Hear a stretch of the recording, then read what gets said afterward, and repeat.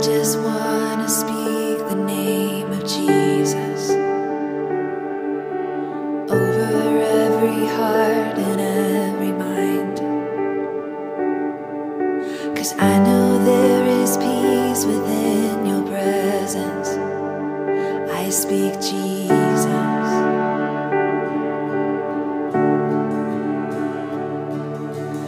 I just wanna speak the name of Jesus till every dark addiction starts to break, declaring there is hope and there is freedom. I speak Jesus. 'Cause your name is power, your name is healing, your name is life. Break every stronghold, shine through the shadows, burn like a fire. I just wanna speak the name of Jesus over fear and all anxiety, to every soul held captive by depression. I speak Jesus.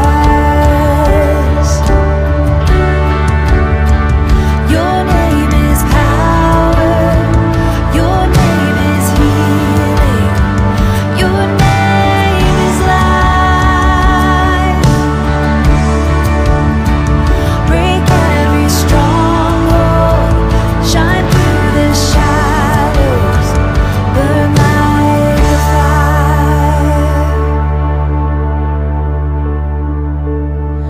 Shout Jesus from the mountains, and Jesus in the streets, Jesus in the darkness over every enemy, Jesus for my family. I speak the holy name of Jesus.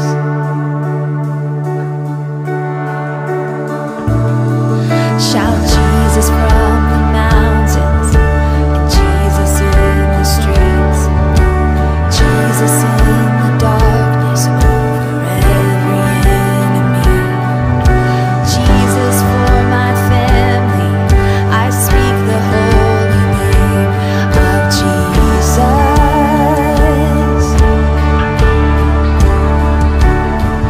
Shout Jesus from the mountains, and Jesus in the streets, Jesus in the darkness over every enemy, Jesus for my family. I speak the holy name of Jesus. Your name is power, your name is healing, your name is life.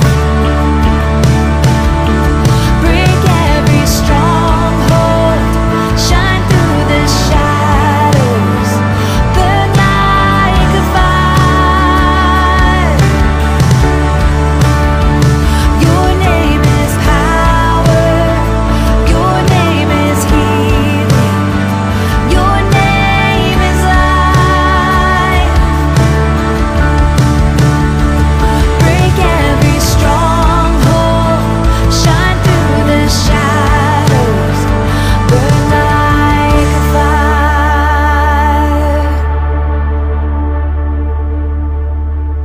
I just wanna speak the name of Jesus over every heart and every mind. 'Cause I know there is peace within His presence. I speak Jesus.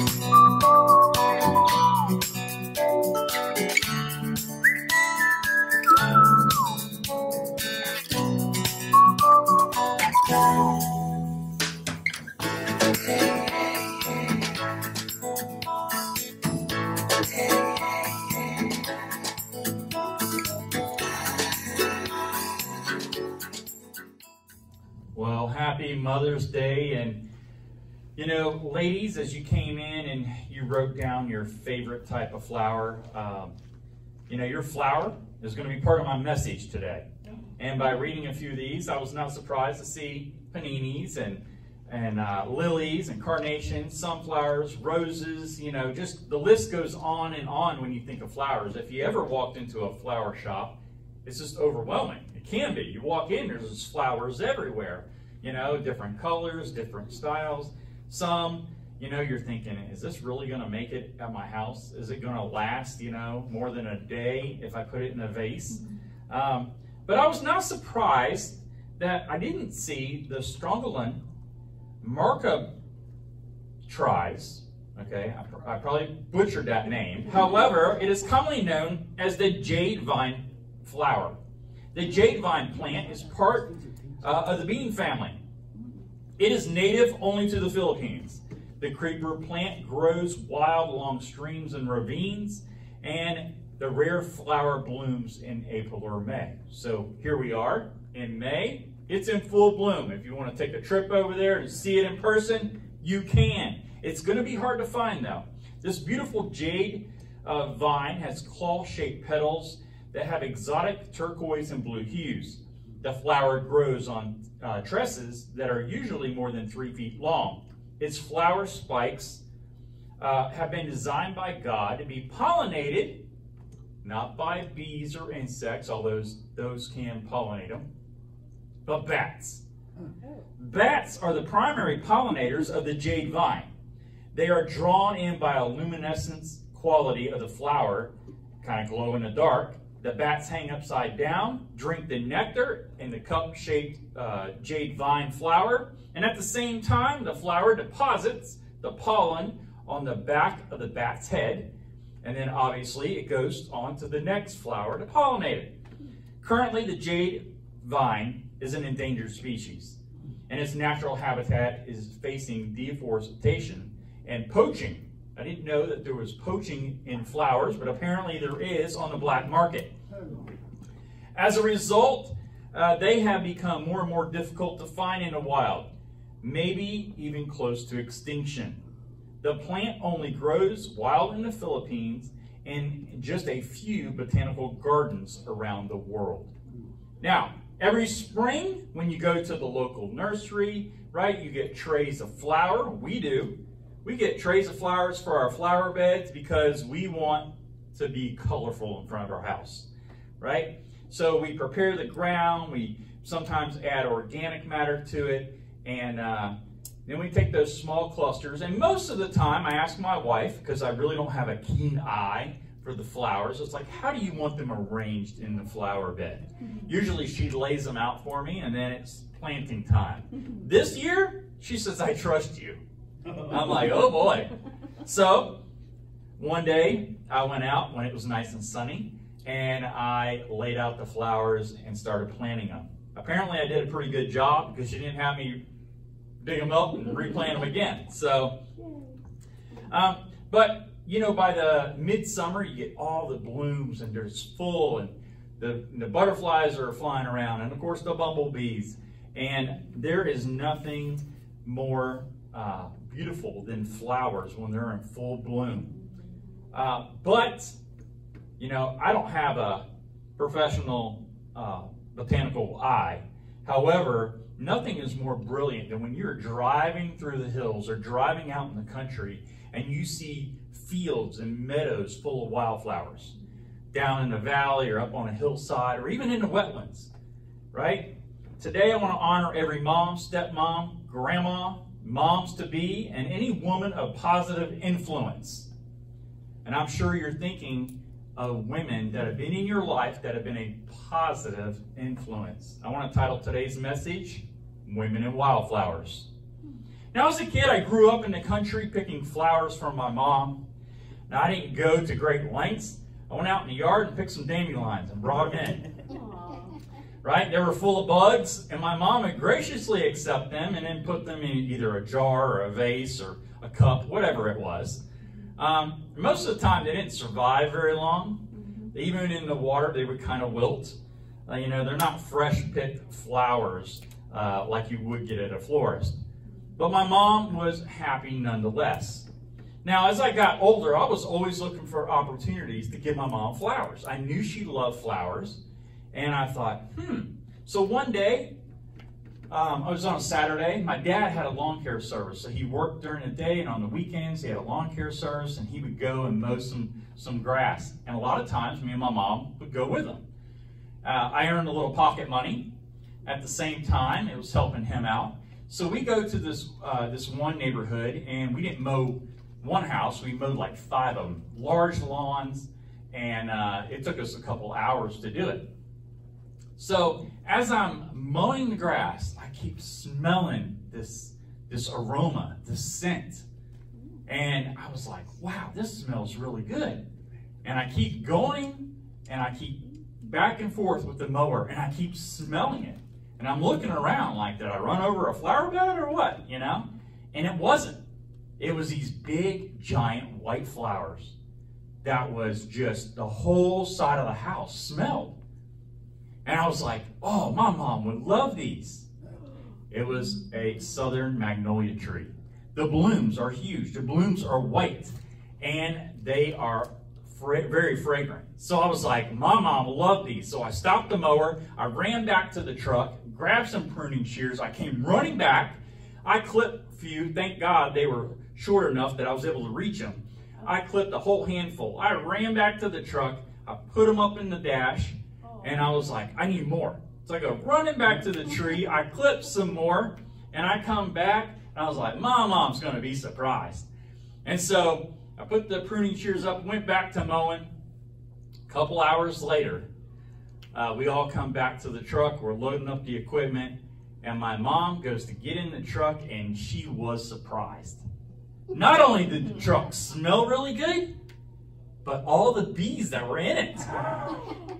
It attracted every bumblebee from 5 miles around. They were inside the truck. My mom was surprised. She was grateful that I thought about her, but I didn't think too much of it when I was a 12-year-old kid. Now, those sweet magnolia trees, every time I see them in bloom, I always have to laugh, thinking, man, that could have been bad if my mom would have got stung. At the time, I was even allergic to bees. So, but I didn't think about it because when I was clipping them off the tree, I didn't see any bees. They were probably all following me, right? But, you know, when you think of flowers, you think of times where maybe you go up to a flower or something, you smell it, hoping that there's not a bee on it. But, you know, when you're younger and you fall in love, right? You fall in love and you're thinking, wow, you know, you get those butterflies in your stomach. Love struck. Now, I'm probably going to butcher this because I am not French. But Wildflowers marguerites, right? It's better known as the demonstration of the flowers and the petals. She loves me not. She loves me. She loves me not. She loves me, right? You ever do that? Now, when I met my wife, good thing I didn't do it because I might have been getting scared by the time I got to the end. And if she didn't love me, what was I going to do? Right? Call her back and said the flower can't tell a lie. I mean, I don't know. I'd have been confused. I didn't do that with her. However, as a kid, when you have a little crush on a girl in the neighborhood, you do that. A lot of times it didn't work out for me, however, right? But enough about me and my flower antics as a child. Okay, I want to talk about what God wants to say to the women that are wildflowers. God has designed women to be like a wildflower. Wildflowers are very symbolic meaning, including happiness and joy and remembrance. Wildflowers are also a welcome sign of spring and summer. Many wildflowers represent strength and perseverance in the face of adversity. Forest fires can decimate a hillside, yet the first sign of life is what? Wildflowers. They pop back up out of nowhere. You'll see a whole hillside burnt, trees, everything. right? The grass is starting to grow back, but what do you see? Out of the ashes, you see this wildflower just pops up. Wildflowers, right, have adversity. Just like wildflowers, moms can adapt. Wildflowers can easily adapt to the different soils, weather conditions. They conserve energy when they face adverse conditions. Last year in the Badlands, among the rocks when we were out there, out in the middle of nowhere, there's this yellow flower that's just out there, like stuck to a rock. I was pretty impressed until I realized this thing was covered in thorns, right? I didn't want to smell it. I mean, I did at first until I seen the thorns, and then I'm like, okay, that's a bad idea. And of course, you know, there was bugs and stuff crawling around it too. But, you know, when you think of these wildflowers, they're out there, sometimes they're thirsting for rain, they're reaching for heaven. You're thinking, how does that thing survive? It's like stuck in a rock. How is it? Well, moms do the same thing. They adapt to different needs of a child. They adapt to different needs of the stages of child. I mean, 5-year-old Sally, she might be more independent than 9-year-old Billy, right? You ever have different kids and they all have a different need? With my mom, I was an only child, so it was just me, right? Again, you know, she just had to adapt to me and deal with me. Sorry, Mom, right? But a toddler, infant stage, you know, there's all challenges. There's all kinds of things. And then when they get to the challenging teenage years, right? That can be very challenging. Or even adults. Adulthood. Moms are always evaluating. They're always trying to figure things out. They always want what's best for us and best for the house. Anything that's under their care, that a mom truly wants to have the best for her family. Moms, if you're in a dry place, keep reaching for that living water that refreshes you. Jesus will help you in the times where you feel like giving up. That poor little flower that's stuck in a rock somehow is surviving because God wants it to. Guess what? God wants you to survive too. He's not going to leave you out there all by yourself and not take care of you. Just like wildflowers, moms are flexible. And I'm not talking about yoga. I'm talking about flexible, right? Wildflowers are flexible in the wind. They seem to dance. And as they do, they get stronger. I notice if you plant a flower and it's young and it's tender, when that wind rocks it back and forth, guess what it is doing? It is actually strengthening it. When you feel like the wind is bobbing you up and down, when the wind is blowing up against you, guess what? Remain sturdy because it is strengthening you. Moms gain their strength by being flexible enough to bend without breaking. I'm going to say that again. Moms are flexible enough to bend without breaking. Because a lot of times, guess what happens? You feel like you're giving up. You feel like you're losing, but you're not. You're getting strength, and you just need to keep being flexible, and God will get you through it. I know sometimes what you're thinking is, sometimes I feel like I'm bending and I'm going to snap, okay? Moms, how much more can I take of these kids? How much more can I take of this? Or how much more can I take of this? Trying to run a household, trying to make sure everybody's happy. I couldn't imagine, years ago, a lot of the families, they had 10, 12 kids. Can you imagine? Poor mom then. Going crazy, right? However, moms are flexible enough to handle it. God has given you strength to handle the gentle breezes and the gale force winds. I'm going to let you know, and this isn't even in my notes, this is a bonus, right? When you're going through storms, you're getting strength for the next season of your life. You're not going to be in a storm forever. I mean, look at the disciples when they were in the boat with Jesus. They're freaking out. Oh no, we're going to die. The storm doesn't last forever. God's going to get you through the storm for your next season. God was taking them through that storm so they could reach a demon-possessed man so they could heal him. God will get you through that storm for the next season of your life. Amen? When you're flexible, you're going to help your kids. You're going to dance like nobody's watching. If you watch a flower in the wind, it's always moving, always dancing. You know, sometimes you have to bend with your child when they're stretching their wings. You want to give them a little freedom. You want to give them an opportunity to bounce back. But also, you don't want to discount biblical principles that you're instilling into your kids. A huge debate is, you know, over the years is, you know, outfits of teenage daughters.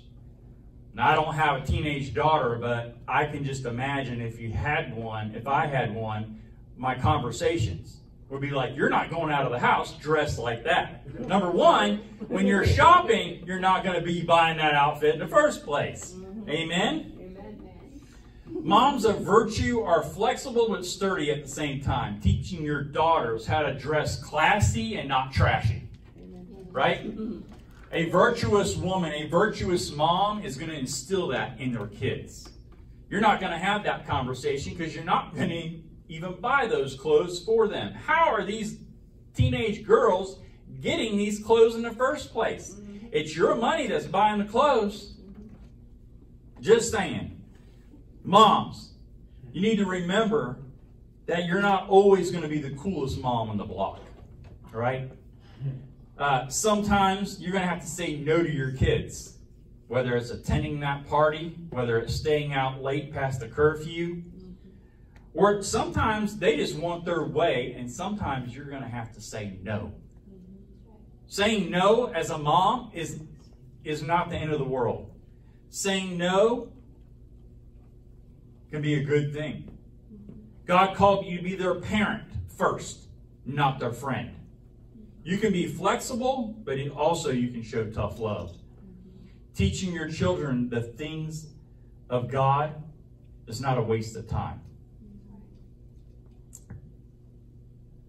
Deuteronomy 4:9-10 says, only be careful and watch yourselves closely, so you do not forget the things your eyes have seen and let them fade from your heart as long as you've lived. Teach them to your children and to your children after them.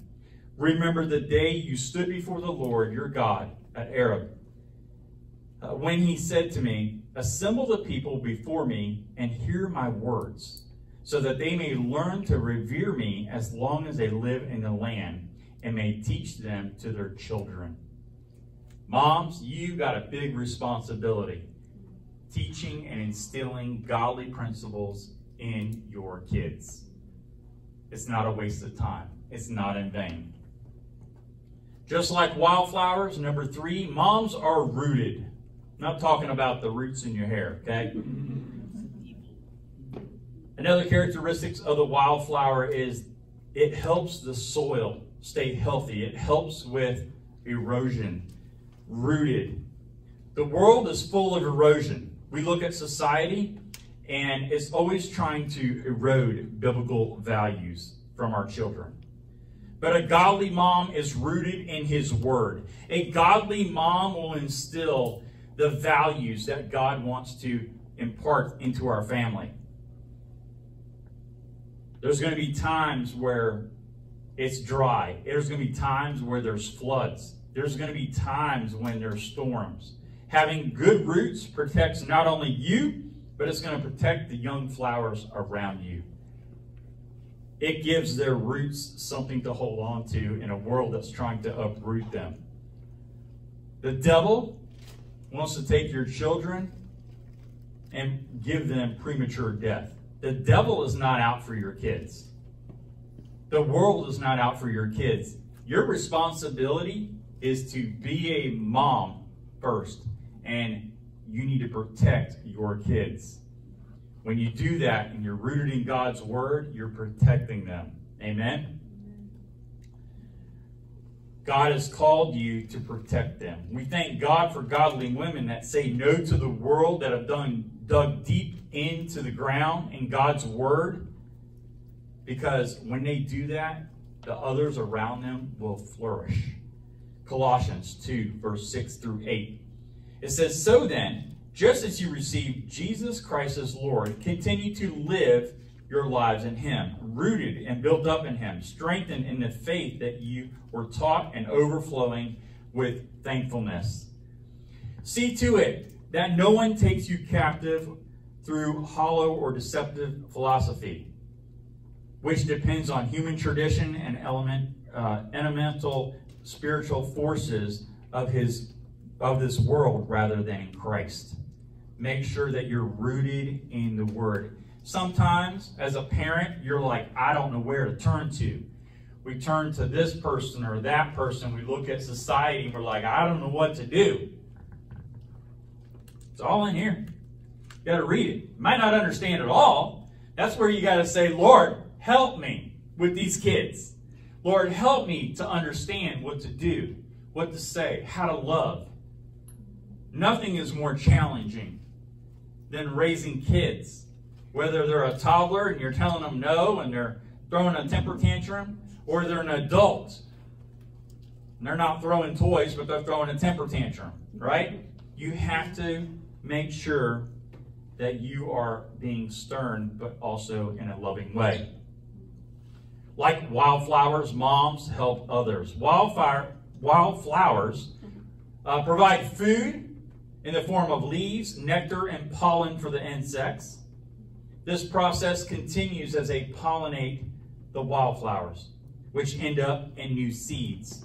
In other words, these plants contribute to and protect the cycle of life. Moms, when you feel like the insects are sucking the life out of you, right? You feel like everybody's pulling on your petals, and eventually there's not going to be nothing left, right? Turn to Jesus. Every time, turn to Jesus. You were designed to handle these times. And I don't know about you, but if you look at how many petals are on here, and everybody's just pulling on you and pulling on you and pulling on you and pulling on you, and you're down to your last petal. You're like, Lord, help me, right? If you ever take a look at just this one petal left, one petal, it still has beauty. It still has beauty. There is beauty in that one thing. So when you're frazzled and you feel like everybody has pulled on you and everybody has sucked the life out of you, you know what? Say, thank you, Jesus, for these kids. Thank you, Jesus, that you've given me the responsibility to love on these kids, to raise them up as they should go. Proverbs 31, 26 through 29 says, she speaks with wisdom, and faithful instructions is on her tongue. She watches over the affairs of her household and does not eat the bread of idleness. Her children arise and call her blessed, her husband also, and he praised her. And many women do noble things, but you surpass all of them. Proverbs 31, woman, it's recited all the time. And let me tell you, the value of that wife is also the value of a mom. It changes things. When moms go into the Word, when moms of virtue look and say, you know what? I am blessed that I've got these kids. I am blessed I got the responsibilities. And if you're a spiritual mom and you're pouring into young ladies, that is a huge responsibility. Teaching them how to be a woman, how to be a wife, how to be a mom. Acts 9 through 36, or Acts 9, verse 36, it says, there is a woman of God that blessed those in her outside of her household, making a difference in the lives of others. It says, in Joppa, Everybody say Joppa. There was a disciple named Tabitha. Her Greek name was Dorcas. And she's always doing good and helping the poor. When she passed away prematurely, everybody's freaking out because she was the one that was helping. She helped the neighbors. She helped the people. She helped the disciples. She was doing stuff outside of her house. She took care of her household and she did more. Women of virtue, women of God, they're doing not just their household, they're going into their workplace and they are doing godly things outside of their four walls. Amen. Like wildflowers, moms display beauty. Moms display beauty. Not every wildflower is the same, but each displays its own beauty. The details of the Creator gives each one that is on display by themselves or with others. Don't discount or compare yourself, your beauty, to others. I've never walked by a wildflower or any flower and it's crying out, man, I wish I was as good looking as a rose, right? I've never heard a wildflower in the field saying, man, I wish I looked at like those flowers on the other hill. I've never heard a wildflower complaining that they were not beautiful. Moms, you were designed to display your beauty on the inside and out by raising those kids, by keeping your household in order, by being a provider, by walking your calling out, and to be a godly influence, by being a constant in their lives. Sometimes that's all your kids need, is to be a constant in their life. Because the world is pulling them this way and that way. But as a mom, it's a beautiful thing when you're there just for them. You might not even have to say a word to them, but your presence speaks volumes. You might not have to say a word to them, but maybe your hug embraces them and gives them comfort in that time of need.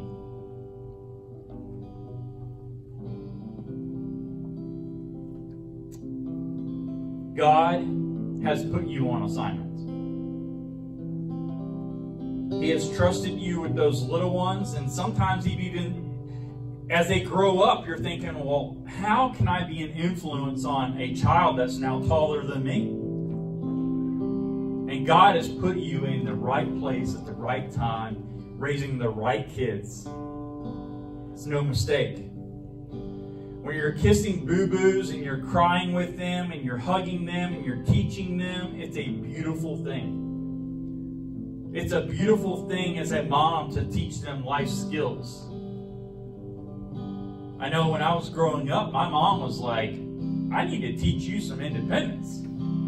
I need to teach you some things. I need to teach you how to cook so you don't starve when you get out of this house. I need to teach you how to do laundry and iron and sew. I can sew a button, folks. My button falls off, I'm in good shape. Because of my mom. She taught me. She taught me how the smoke alarm does go off if you burn stuff. She taught me those things. Thank God for moms. They teach you life skills. It's a beautiful thing when there's chaos going on and struggles and hardships, late nights and early mornings. You wear many hats. A lot of times you're at your end, right? You feel like, man, I'm like an Uber driver. I'm taking my kids here, taking my kids there. I got a daughter that goes to dance class. I got a son that's running the ball field. I'm going here. I got to go shopping. I got to do this. While I'm working, while I'm taking care of my husband, while I'm doing this, while I'm doing that, everybody's pulling on you. The struggles are real. You're cooking, you're cleaning, doing laundry. But it's a beautiful thing. God is pleased with your efforts even when you feel like you have failed and you're in despair. God says, you know what? I see you. I see your efforts. I see you. I see that you strive to be that Proverbs 31 woman. Keep doing what you're doing. Keep reaching. Keep bending. Keep adapting, because that's what I've called you to do, is to be a mom. If you would stand with me.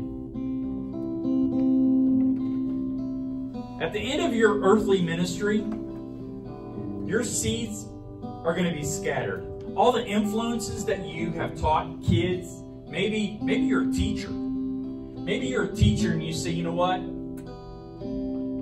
I don't have kids of my own, but I've got 30 in my class. And every day you walk in and every day you impart in them. Every day you listen to them. Every day you love on them. You're an influence in their life. Keep reaching for heaven. Keep being a wildflower that God has called you to be. 1 Peter chapter 3, verse 3 and 4, it says, your beauty should not come from with outward adornment, such as elaborate hairstyles and wearing gold jewelry or fine clothes. Rather, it should be from the inner self, the unfading beauty of a gentle and quiet spirit, which is a great worth in God's sight. God is pleased with you as moms. God wants you to know that wherever you feel like you failed, He doesn't see that.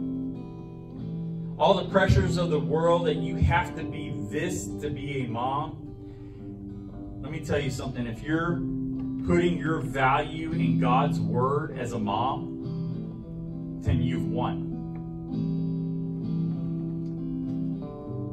What you are doing is not in vain.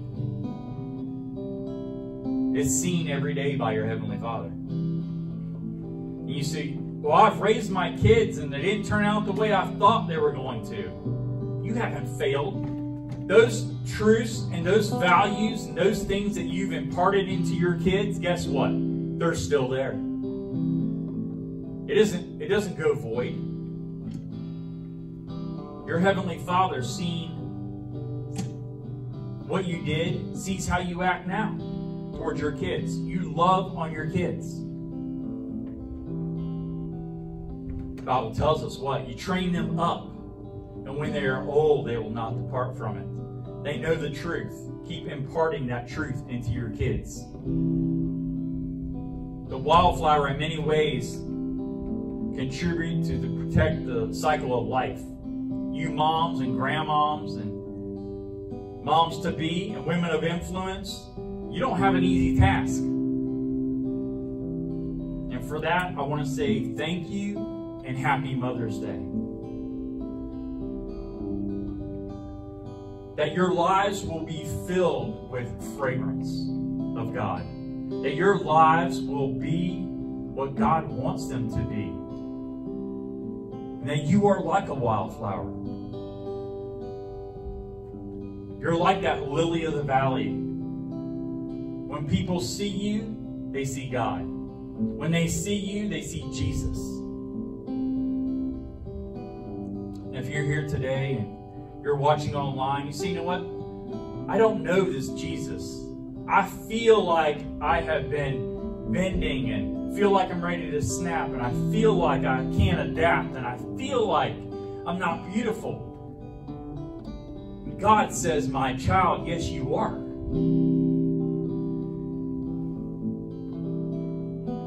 going to give you an opportunity to know Jesus Christ as your Lord and Savior. All you have to do is close your eyes, bow your heads, say, Heavenly Father, I believe that your one and only Son, Jesus Christ, died on the cross for my sins. But on the third day, He rose from that grave and is alive today. Lord, I ask you into my heart, ask you into my life. And I will live all the days of my life for you. And in Christ's name we pray. And everyone said, amen and amen. Now, if you're here today or you're watching online, you say, you know what, I said that prayer for the very first time. Well, heaven is celebrating, and so are we. If you would, contact us at the email below and let us know that you made that decision. We have some great resources we want to place in your hands. Take this journey with you. And as we depart today, I want every mom to know, every woman to know, that God is pleased with you. He sees how beautiful you are. He created you. And He knows that you have a huge responsibility, whether you have a toddler running around your house or whether you have an adult. That responsibility that He has given to you is precious.